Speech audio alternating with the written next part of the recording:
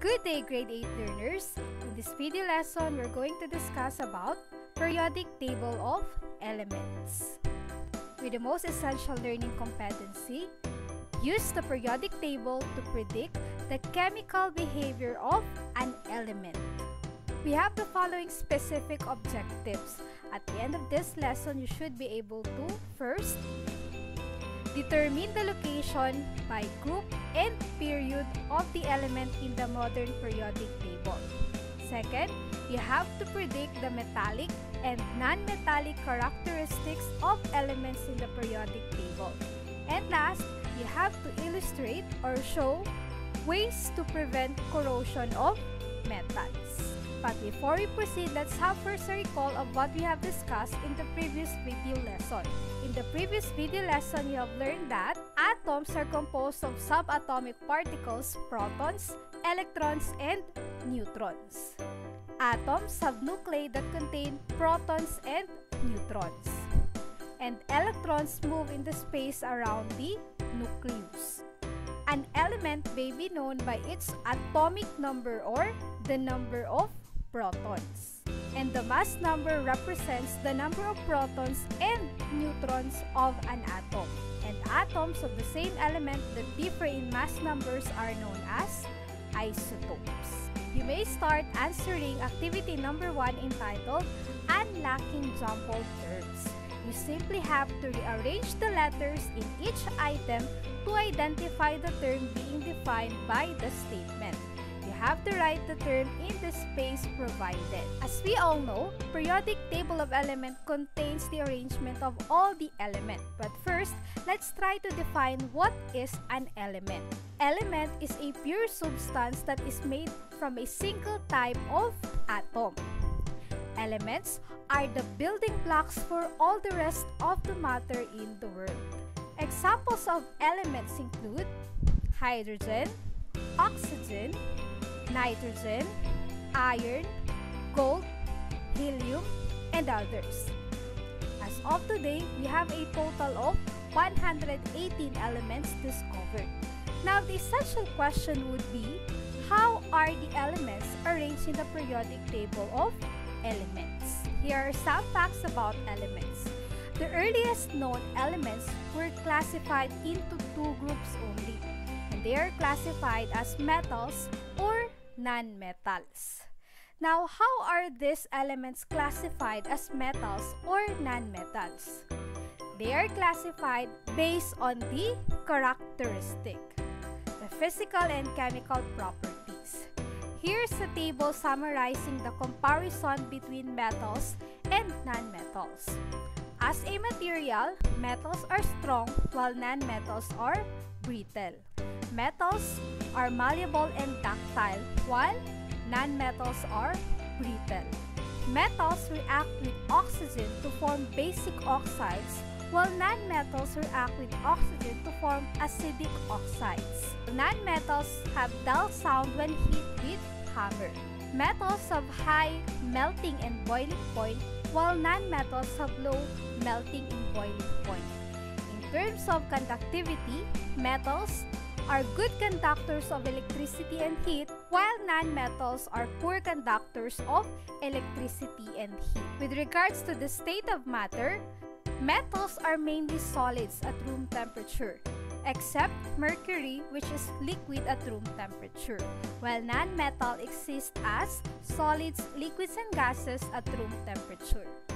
Metals are shiny when polished, while non-metals are dull-looking. And when metals forms ions, the ions are positive, while non-metals forms ions that are negative, except hydrogen that forms a positive ion. In terms of density, metals usually have high density, while non-metals has low density. However, this system of classification was too broad to be useful. Scientists have always searched for patterns, regularities, and symmetries in nature. They believe that if a pattern can be discovered, information and data can be arranged and organized in ways that will make it more understandable, meaningful, and useful. An excellent example of this is the periodic table. So let's talk about the development of the periodic table. There are several scientists who tried to arrange elements in various ways. And the first was Johann Wolfgang Dobereiner, which is known with his Dobereiner triads. He classified the elements with similar properties into groups of 3 called triads. In each triad, he noticed that the atomic mass and the density of the intermediate element is approximately the average of the atomic masses and densities of the other 2 elements. However, as new elements were discovered, it no longer followed these groups of 3. Next to Johann Wolfgang Dobereiner is John Newlands, which is known with his law of octaves. He arranged the elements according to increasing atomic masses. And he noted that properties recur after every 8th element. And since he had musical training, he compared this periodic repetition of properties to octaves and called it the law of octaves. However, John Newland's law of octaves has some irregularities. The problem is that after calcium, the pattern starts to break down. And although Newland had the right idea, some of the elements hadn't been discovered yet. Next to Newlands is Dmitri Mendeleev, which is known with his Mendeleev's periodic table. He arranged the elements in vertical columns, also in order of increasing atomic masses. And he noticed a regular or periodic recurrence of their physical and chemical properties, also known as the periodic law. However, same with Newlands and Dobereiner, Mendeleev's periodic table also has irregularities. Some newly identified elements had properties that did not match those of the groups already included in the periodic table. And there were even elements that had to be placed in the table as a new group. Thus, Mendeleev's periodic table needs to be modified. And this was done by Henry Moseley, who created the modern periodic table. He arranged the elements according to increasing atomic number and not atomic mass. He discovered that the positive charge or proton in the nucleus of an atom of any element is of a definite amount. The differences in Mendeleev's periodic table and the modern periodic table are summarized as follows. First, Mendeleev's periodic table was arranged in order of increasing atomic mass, while modern periodic table is arranged in order of increasing atomic number. Second, in Mendeleev's table, the noble gases are not included, but in the modern periodic table, they are. And last, there are gaps in Mendeleev's periodic table, but there are none in the modern periodic table, as they have been discovered. As of today, the modern periodic table of elements that we use is organized on the basis of the following. According to increasing atomic number, which is equivalent to the number of proton, electronic configuration, which is the way the electrons of an atom are distributed in the various energy levels or electron shells, and recurring chemical properties.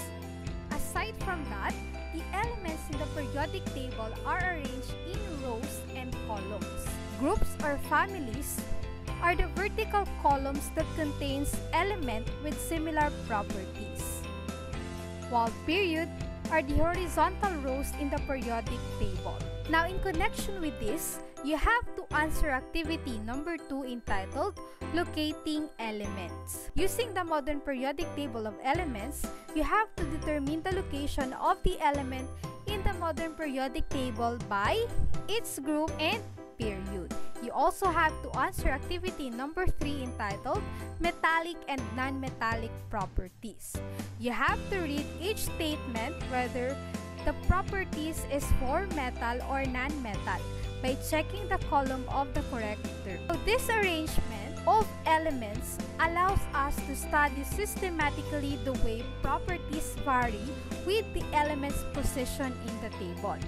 Similarities and differences among the elements are easier to understand and remember. We can also use the periodic table to identify the known elements as metals, nonmetals, and semi-metals or metalloids. So the majority of the elements on the left side of the table are metals. The nonmetals are confined on the right side of the table. And a stair-step line separates metal and nonmetal. The element along the stair-step line are called semi-metals. Semi-metals or metalloids have the appearance and some properties of a metal but behave like a nonmetal in certain instances. There are 7 semi-metals in total, and this includes boron, silicon, germanium, arsenic, antimony, tellurium, and polonium. With respect to position in the periodic table of the representative elements, you have to remember that metallic character increases from top to bottom and decreases from left to right, while non-metallic character decreases from top to bottom and increases from left to right, as seen in the figure below. Metallic property relates to how easy it is for an atom to lose an electron. On the other hand, non-metallic property relates to how easy it is for an atom to gain an electron. So you can now answer activity number 4 entitled Metallic and Non-Metallic Periodic Trends. So using the location of the given elements in the periodic table, you have to answer the following questions by circling the correct answer.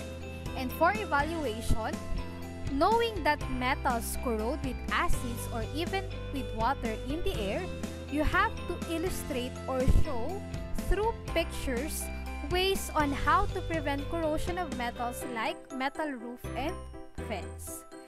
Here is the rubrics for scoring. Now to sum things up, periodic table of elements shows the arrangement of the element organized on the basis of their atomic number, electronic configuration, and recurring chemical properties. The elements in the periodic table are arranged in rows and columns. Groups or families are the vertical columns that contain elements with similar properties, while periods are the horizontal rows in the periodic table. Periodic table can also be used to identify the known elements as metal, nonmetals, and metalloids by simply identifying the location and the periodic